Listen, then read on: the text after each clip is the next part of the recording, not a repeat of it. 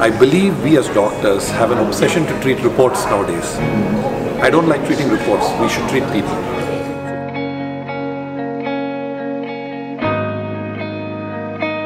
TAVR or TAVR is transcatheter aortic valve replacement or implantation. The heart has 4 valves, and these 4 valves regulate the flow of blood in the heart. The mitral valve is the first inlet valve, and after the blood goes past the mitral valve, the aortic valve is the outlet valve. So when the aortic valve narrows, and 1 in 8 people over the age of 75 have some level of aortic stenosis, and as this aortic valve narrows, blood doesn't escape the heart. The whole heart is hungry for blood.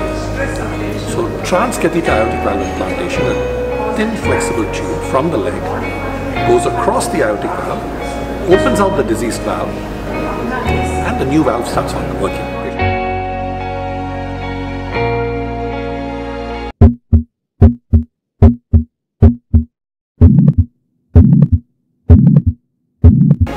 Mitra Clip is a device that actually just stands for Mitra Clip. It's a clip for the mitral valve. If this is the aortic valve, the mitral valve is right next to it.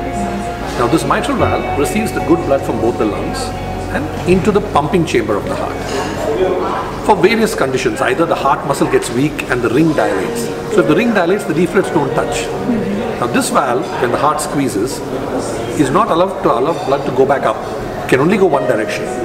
But this becomes incompetent, and the blood starts going the wrong way. So efficiency of the pump is reduced because you have blood going back and forth without it going out.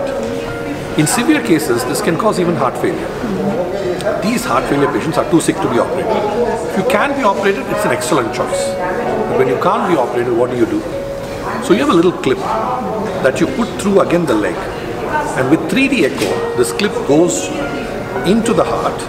You see the clip go across from the right side to the left side. And then in 3D echo, you look at the mitral valve. You cross with the clip. It's got tiny teeth, like a shark's teeth. And when the valve is closing, you quickly grab it. Once you grab it, this big hole that's there becomes 2 small holes and doesn't allow the blood to flow back out freely. On table, they improve. By the next day, they're walking. 3-4 days, they are normal. And it's miraculously.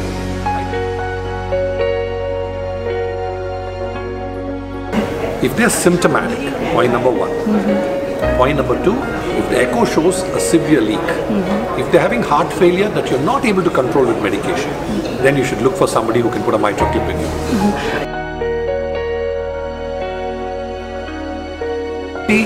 The procedure is so technically demanding that only 3 centers across the country are licensed to do it.